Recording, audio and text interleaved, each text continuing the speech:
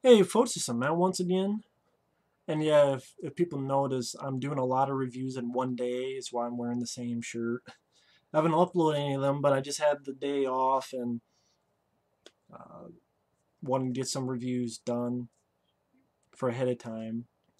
But this is a film that I've heard quite a few good things about called It Follows, a horror film that came out this year, directed by David Robert Mitchell, who I thought did a pretty good job. Stars a girl named Maika Monroe. Not sure how to pronounce her name. She was in another film called The Guest. And I thought this was a decent film. I do have problems with the film, so I don't think it's one of the best horror films in recent years or such, but I thought it was a decent film. There's a lot of stuff I liked, but there's stuff I didn't care for as well. I like the premise. Think of it as a walking, killing STD. Because you have this teenager, goes out with this boy, they have sex, then he knocks her out, ties her to a chair, and tells her that this thing, I got this curse, I now gave it to you via sex. It's going to follow you. You're the only one that's going to be able to see it. It can look like anyone, either your family or a stranger. And just pass it off to someone else. Just have sex with someone else, pass it off like I just did to you. Interesting premise. I like the premise. The score is fantastic by Disaster Piece, I believe. Love the score. Excellent score. Definitely my favorite part of the film. The acting is not that bad at all. I mean, the lead girl, she did fine. You have this nerdy guy who has a crush on the lead girl. And then you have some other friends and lead girl's sister. They all did fine in their acting. I thought the film had some good mood and direction. I mean, the opening, the made me think of an old school movie. And what I mean by that is, for example, the opening, a girl runs out, and then the camera pans. It does throughout the film. There's sometimes where it does a 360 pan, which you don't see that in a lot of new movies nowadays. Or there's certain shots that it lingers, or a woman like at the beginning after that woman runs away, she's given in a sort of "I love you" note or voice, pretty much giving a message that I love you, mom and dad. Then it cuts, and then you see that the woman's dead. Like certain editing techniques, like you have a guy walking, see the back of his head, and then you see him walking, but then it cuts to different locations, so it shows that he went from A to B. That's what I mean. There's some decent mood. Even I know some people mention the weird thing with the technology, like they have actual, today's technology, but at the same time they're watching black and white old like 30s or 50s movies and so on and so forth. Like it has some good directing choices where certain shots linger or pans or it takes its time with it. Kind of like something like John Carpenter would do with his camera work. Like it has a certain thing which I thought that was cool. No quick cuts, quick edits. It has some really decent moments as well.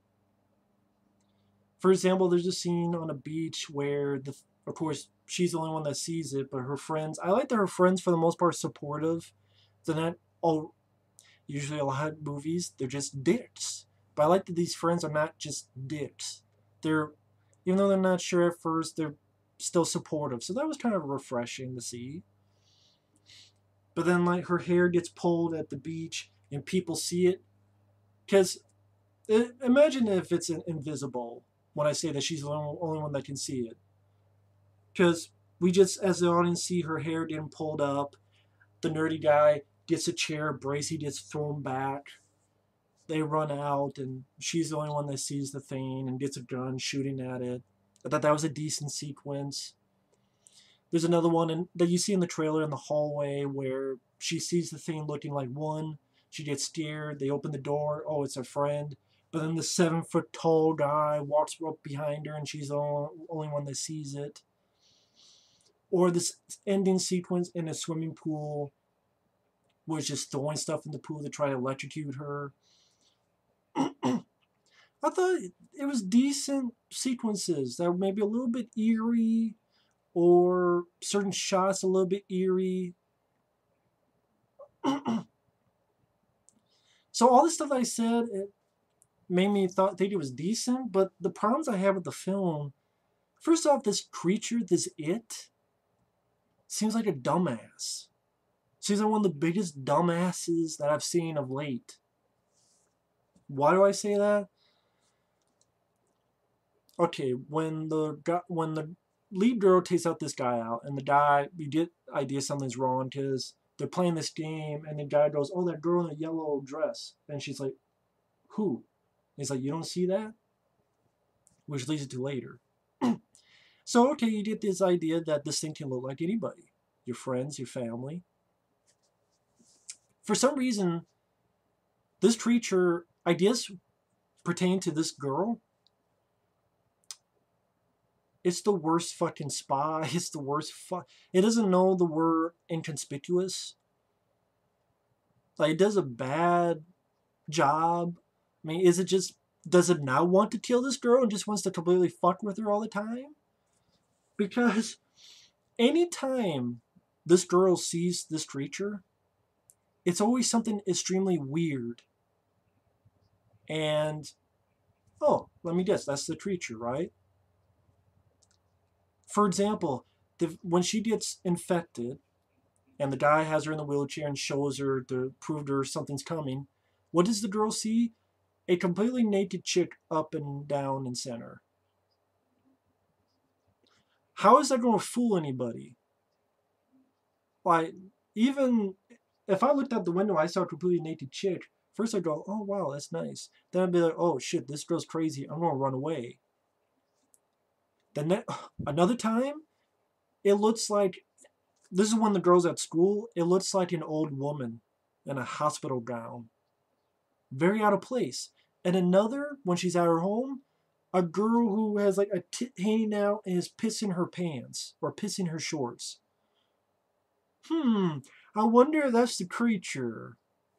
Another time, a 7-foot tall guy. Another time, it's just a person naked standing on a fucking rooftop. I'm like, another time, when on the beach, when it's run away, it turns into her friend, but it's the friend who is with her as they're running. She's not going to be fooled. So I'm like, this, you could have really done a great job with paranoia, suspense, a la John Carpenter's The Thing. It didn't do that because anytime the film wanted us to think, oh, maybe this is the thing, I'm going, no, that's not the creature because it looks normal. That person looks normal. So anytime this girl sees it, it looks fucked up. And you pretty much be right. For the most part, it looks fucked up. I'm like, is this thing just a dumbass? Does it not have any brain cells? Or is it just so bored? It's like, fuck it. Let me look naked. Let me look. I mean, that's what I mean. Like, when another guy gets infected, it does a smart thing. It makes it look like the guy's mom. When you see a little titty, but okay, she's awake at night. Looks like the guy's mom.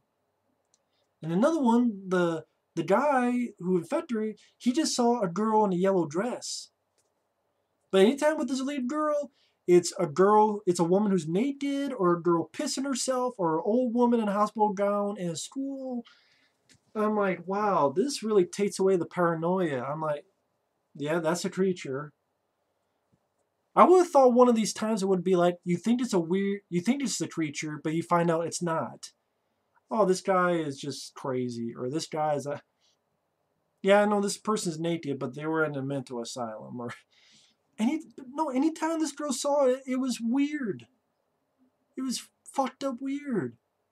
Or it was her dead dad at the swimming pool, or this thing did a shitty job. I'm like, nah, this person looks too normal. That's not the creature. Most of the time, you'd be right. And you have a premise where it could look like anybody and anything. It could just a really missed opportunity for paranoia when, oh, it's naked on top of a rooftop. Why? I don't know why it's on the roof. I just to have sort of an eerie shot, but this thing does a shitty job.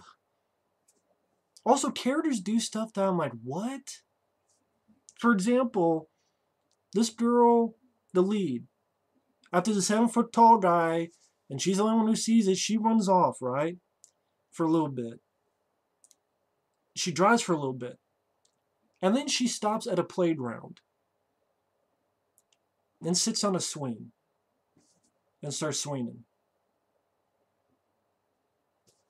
You have some creature coming after you. And you drove like for a little bit. And you stop at a playground to swing? Why?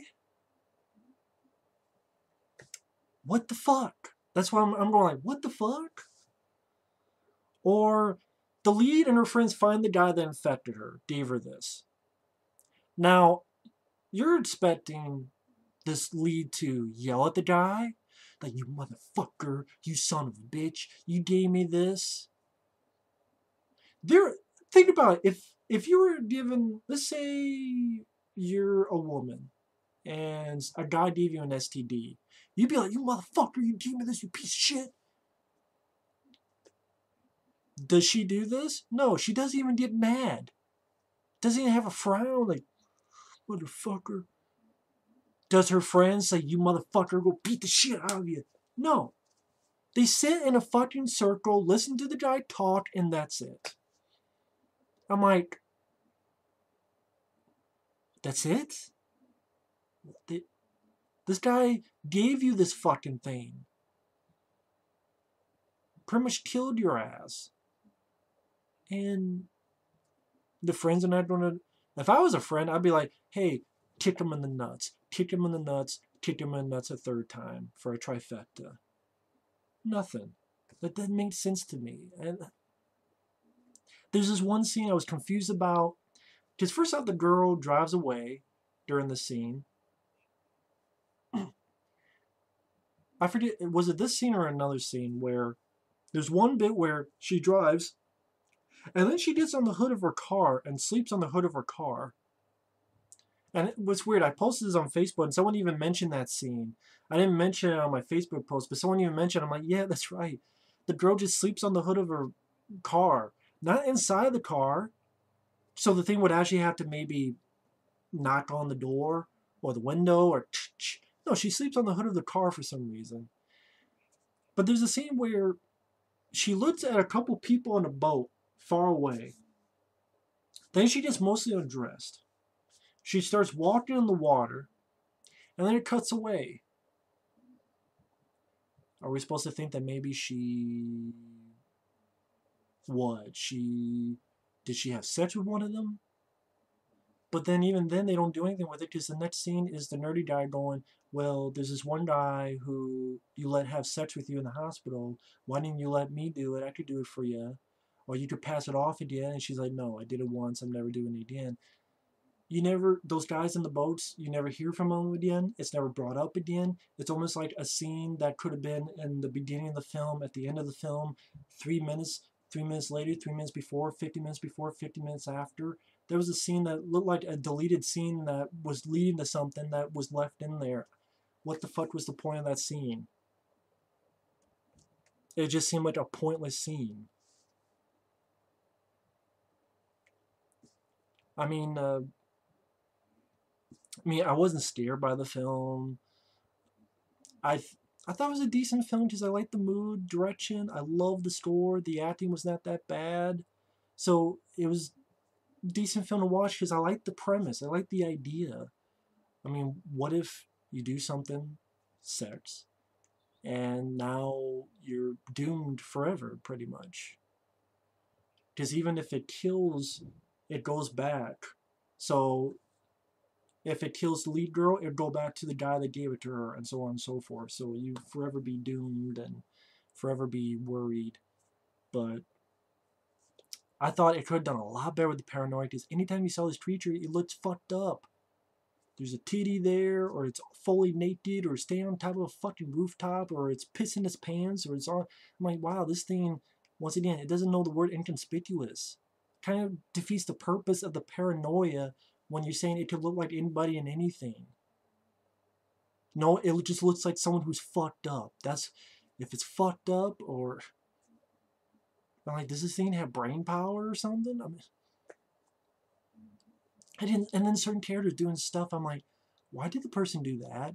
Why did it do that? Why did it do that? So I don't hate the film. Like I said, the score, the mood direction, old school, slow camera work and pans and 360s. The acting is not the problem. I like the initial premise. There's some decent moments, but yeah, the creature itself and some dumb character stuff. I'm like, why? I thought the film was okay. I thought it was a decent film. I don't love the film, but I thought it was a decent film. That's just my opinion. But either way, thanks for watching. Take care, and we'll see you later. Bye-bye.